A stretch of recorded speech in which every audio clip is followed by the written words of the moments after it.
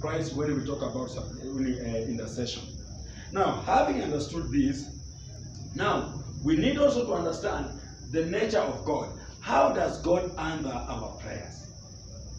Does God say yes, no, or wait? Because this is one of the problems in churches today. We have been taught a lot that God answers in 3 ways. He says yes, second answer, wait, third answer, no. And I say this, that is their God, not my God. Hallelujah. Not my God. Listen to my God. Hallelujah. We say that he promised Abraham, you will have a son. Right? There was no conversation, wait. So if God has promised you something, and then you have prayed for this and you have even reminded him, and it has taken 5 years, it does not mean God say, wait. Because the Bible says, the scripture records, God's appointed time is always the best. There is time for everything. So that does not mean that he said wait. It's not about waiting. He has never said wait. Because God is not limited with time for you to tell you, I'm waiting some seasons. He's beyond time. God is timeless. Hallelujah. God is timeless. So it is not time that determines what he's going to do for you. Hallelujah. So God's answer is different. Let us read Matthew chapter 7. Let us read Matthew chapter 7 and see what Jesus is telling us about God. So whenever you fail to understand the character of Christ, you misrepresent Christ even in the preaching or in the teaching. Hallelujah. So we need to understand the character of Christ. And when you understand the character, the Bible says in Hebrews chapter 13 verse 8, Jesus Christ is the same yesterday, today, and forever. So he does not change. So God, if he does not change, then that is the character of God as it shall be explained to us. Hallelujah. Praise King Jesus. Matthew chapter 7. Matthew chapter 7. Let's begin from verse 7. Ask and it will be given to you. Seek and you will find. Knock and it will be opened to you. For everyone who asks receives, and he who seeks finds, and to him who knocks it will be opened. Verse 9. Or what man is there among you who, if his son asks for bread, will give him a stone? So Jesus is asking, which kind of a parent? Hallelujah. Listen to this. Number 1, I told you, when you see him saying, seek and you will find, you need to understand, this is not a type of prayer. Hallelujah. When you go back to chapter 6, verse 33, you realize he's saying, seek first the kingdom. So here he's communicating about seeking what? The kingdom. And why is he saying, seek first the kingdom? Because Christ himself is not yet gone to the cross. Hallelujah. So when he's not yet gone to the cross, he has not finished the works of the cross. So it is still the legalism taking a full control in humanity. Legalism and then what? Do for you to achieve. Hallelujah. Fast for God to answer you. Fast to please God. But now after going to the cross, now I'm not fasting to please God. I'm fasting because God is already pleased in me. Hallelujah. I'm praying not to seek God, but I'm praying to have fellowship with the God who liveth in me. Are you getting it? So right now, after Jesus has gone to the cross, it is not about we seeking the kingdom, because the kingdom is Christ and he has sealed the kingdom by means of the cross. Hallelujah. Now listen to this. So next verse, that is verse 9. Or what man is there among you who, if his son asks for bread, will give him a stone? So what he's telling us is this. Even if human beings give exactly what their children need, what about God? What about God? God will also do the same. Hallelujah. Wacha tusome tuendelee. So that we can understand more. Verse 10. Or if he asks for fish, will he give him a serpent? Verse 11. What Jesus is explaining here is this. What you pray for is what you do at, is what you receive. So what does he explain deeper when he says, if you ask for fish, he won't give you the snake. If you ask for bread, he won't give you a stone. For bread, he won't give you a stone. What is he telling you? That I will give you what you ask. So what he's telling us here is that my answer is always yes. Hallelujah. My answer is always yes. But you must know how yes. You must know how yes. Next verse, verse 11. If you then being evil, now he's telling, if you human beings, you are evil. As evil as you are. I don't know how somebody can read this and then still stand at the altar to say, God answers in 3 ways. Yes. Wait. And then that one, no. Hallelujah. I don't know.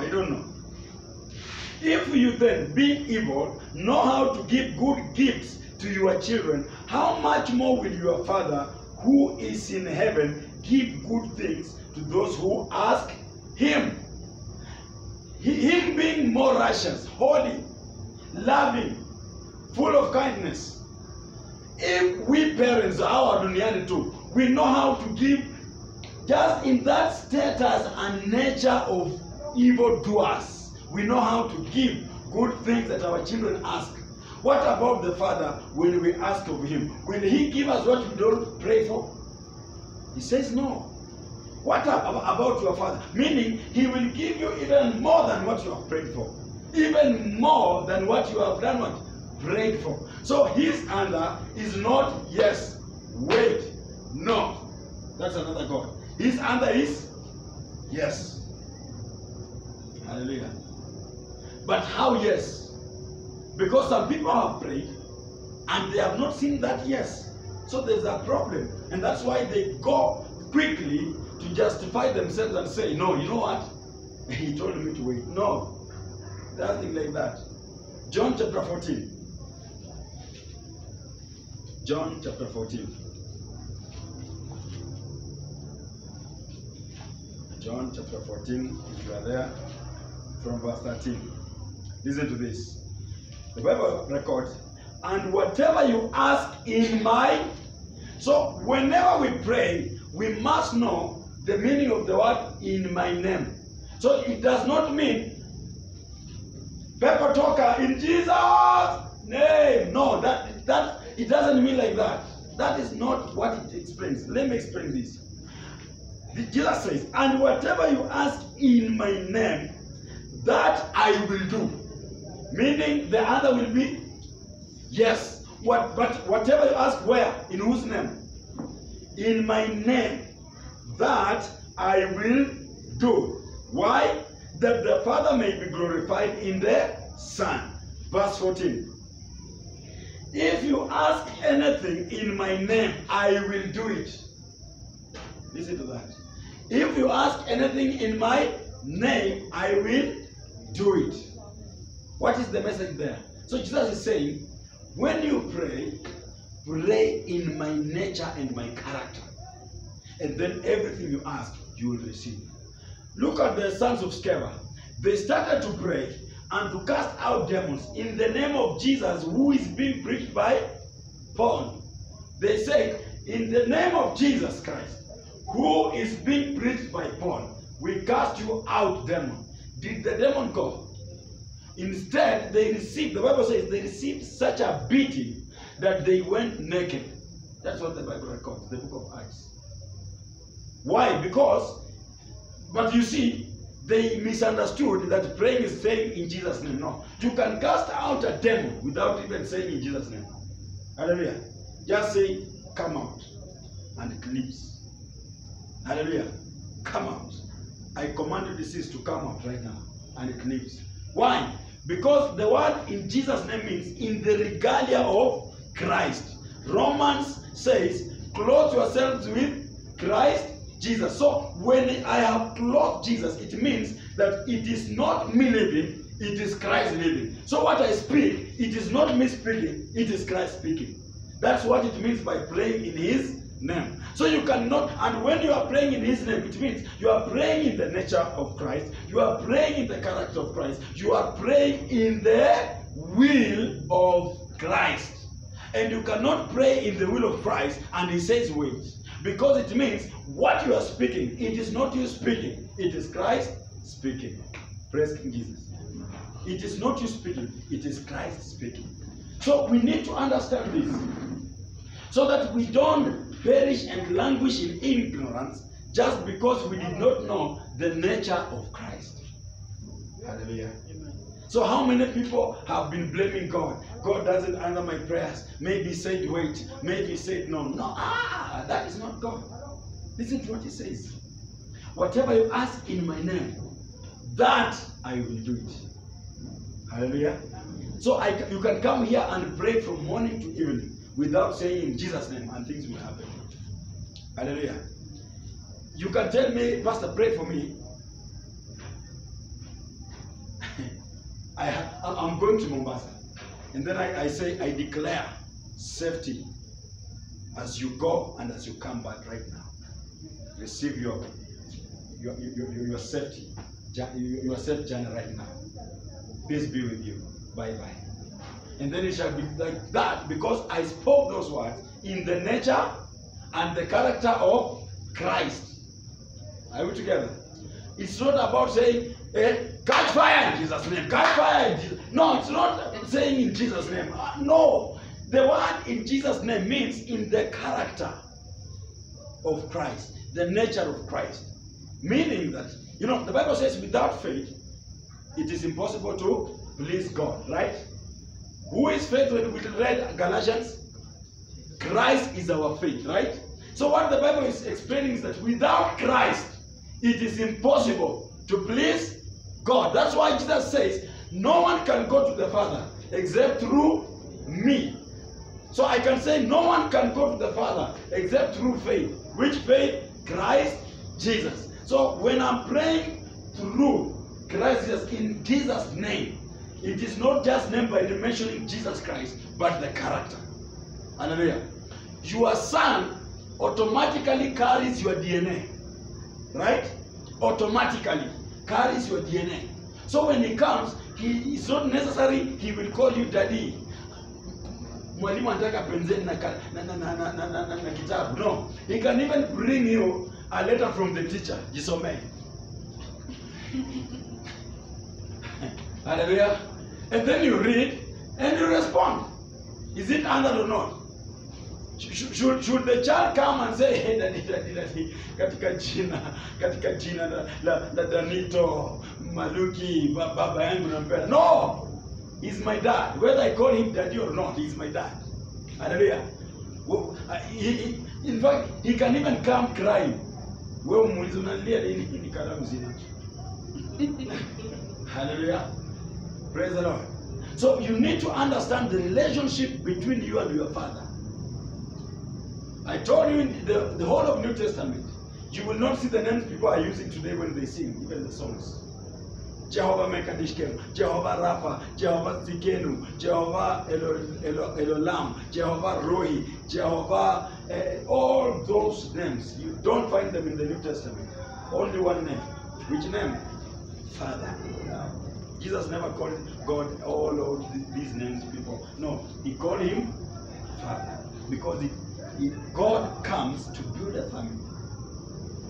So that we address him as daddy. Hallelujah. Are we together? So you need to understand that he answers our prayers, and his answer is always positive. Only. So why is it that some people pray and they think he said wait? Why is it that some people pray and they come with a no answer? They did not pray in the character of Christ, in the nature of Christ. They lack the regalia, so they are like strangers before the Lord. Hallelujah. Shall we read 2 Corinthians?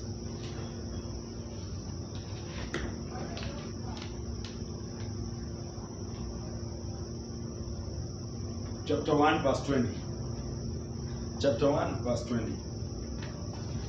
The Bible records, for all the promises of God in him are yes. Hallelujah. They are yes. And in him, amen. In him meaning in what? In Christ Jesus, they are yes and amen. That's how he responds to our prayers.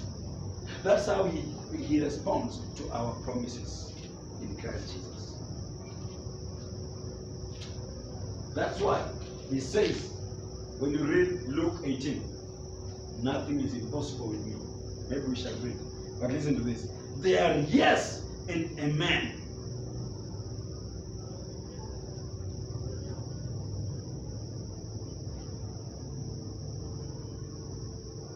Let me begin from verse 19, right? Verse 19.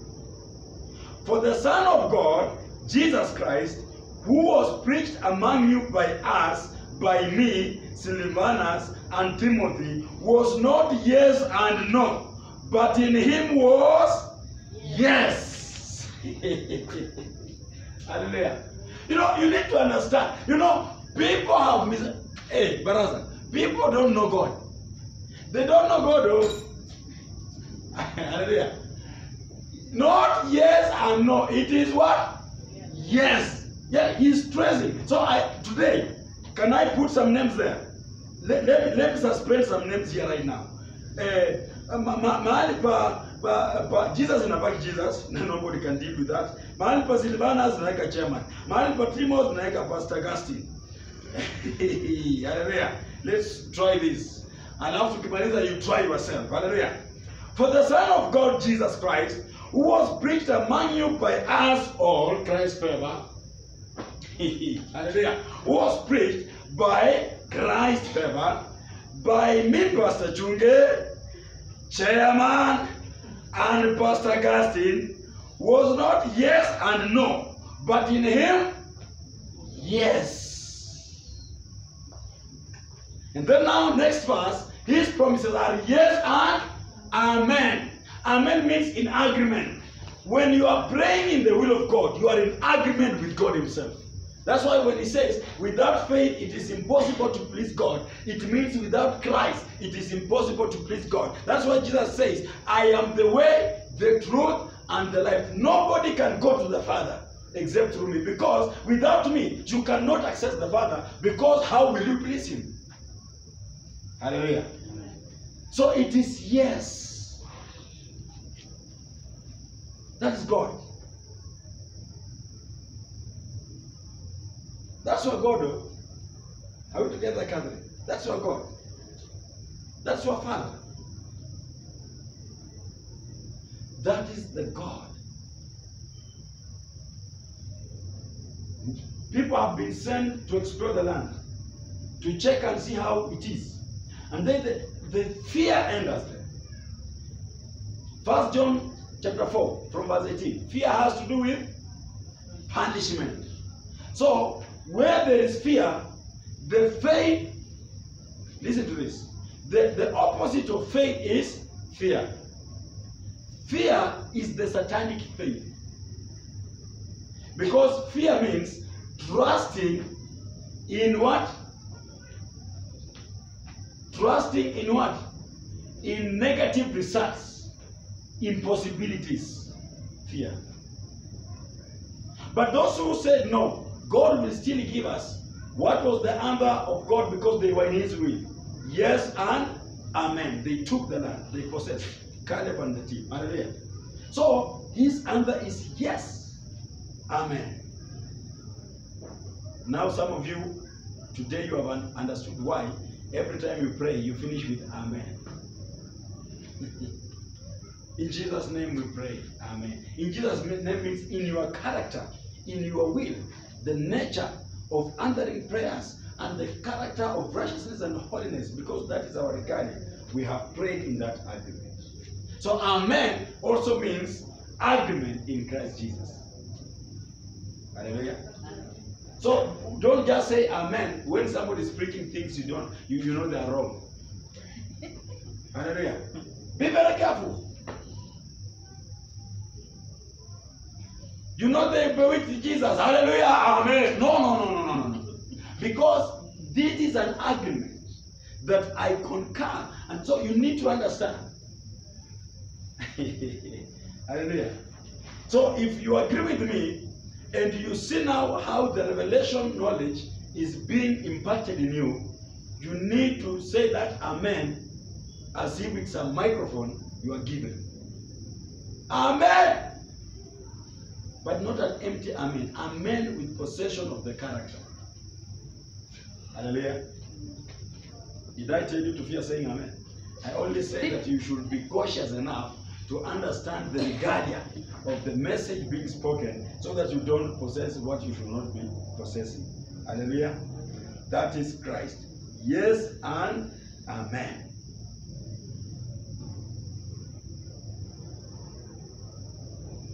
Once you understand this, you don't have a problem.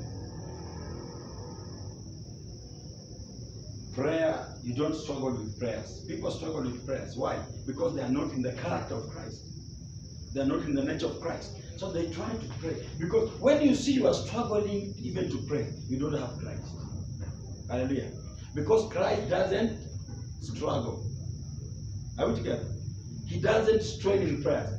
When you are fully packaged with the power, with the Holy Ghost, with Christ, you have the breakthrough in everything you do. In everything. Because that is the nature. That is you. That is you. Then everything will be okay. So that when we come to learn all these other things that we need to learn about as we progress in this knowledge, hakuna mtu atasema na hiyo nilimpita. Hapana, you are in that character.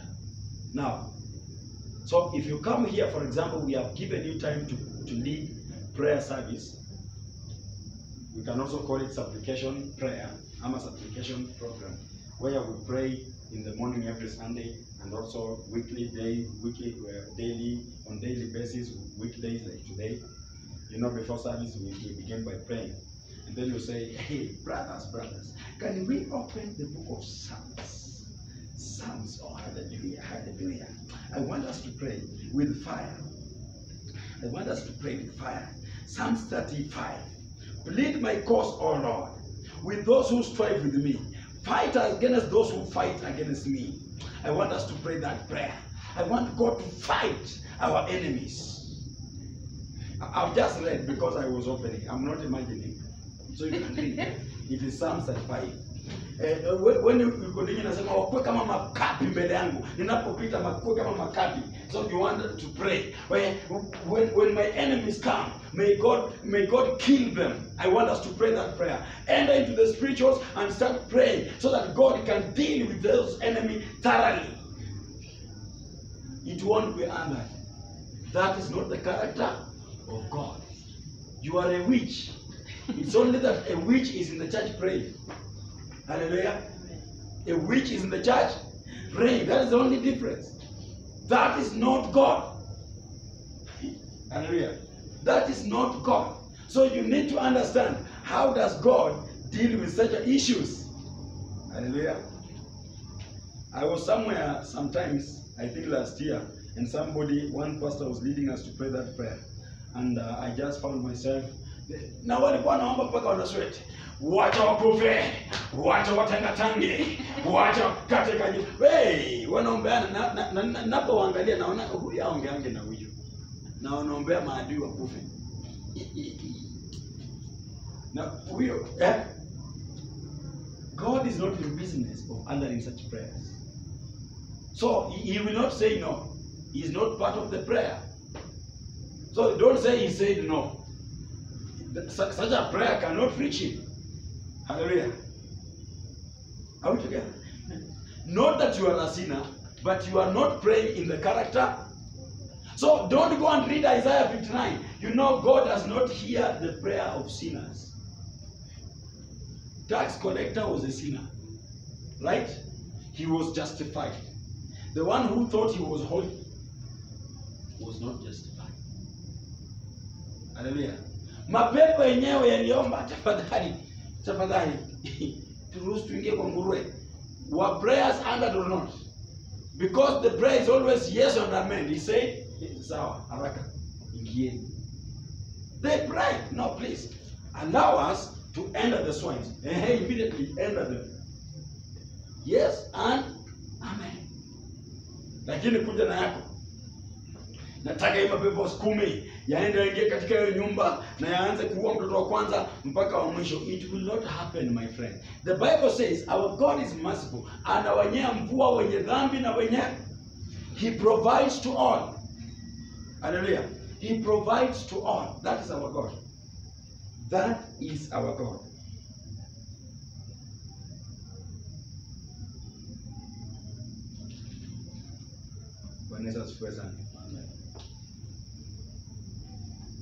I want us to finish with this, just to show you more about the character of God.